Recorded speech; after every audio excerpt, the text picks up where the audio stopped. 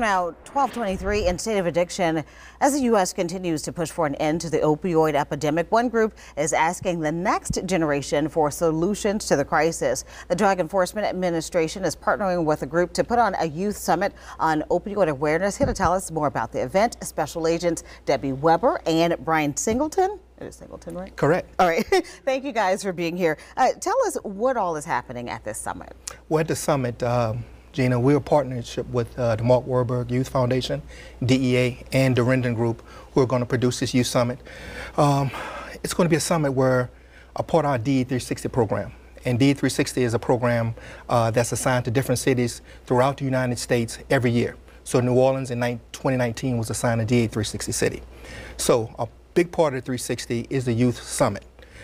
During the youth summit, we plan on having resources there, entertainment, specifically geared to New Orleans, you know, to keep our kids informed, keep them interested. But mainly it's going to be information provided about opioids, situational awareness for teachers, parents, and the kids. Why this event? Why now? We want to arm them with as much information as they can get so they can go back and tell their peers that couldn't make the summit how important it is to not even try an opioid or any kind of drug. These days you can't try drugs because you don't know how it's going to affect your body. You could overdose. This country is an epidemic. There's 130 people dying every day from an opioid overdose. And last year in Louisiana alone, we lost 1,100 people.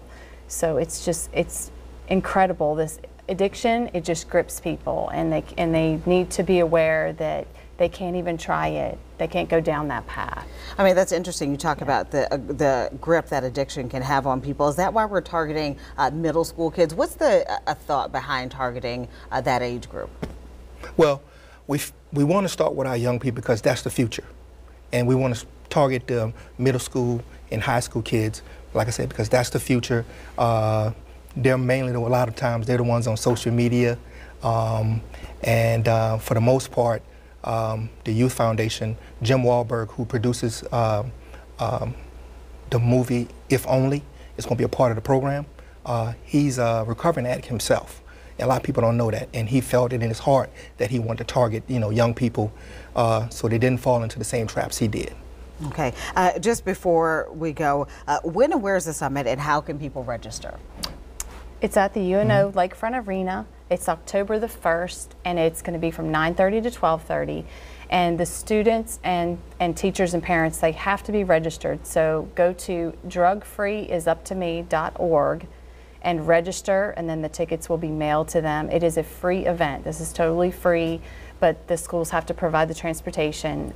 We just want as many kids to register as possible, because this is such an important topic that we just want to spread the word about how bad opioids are. We're trying to get about 6,000 kids if possible. Yes, yes, ma'am. Okay, yes, ma'am. I'm hosted by yours truly. Yeah, I would say exactly. That as well. So, Gene, we're hoping that your viewers see this and reach out to the school administrators to go to the portal, drugfreeisuptome.org. Okay. We can't stress that enough. All right, good information. We'll be right back.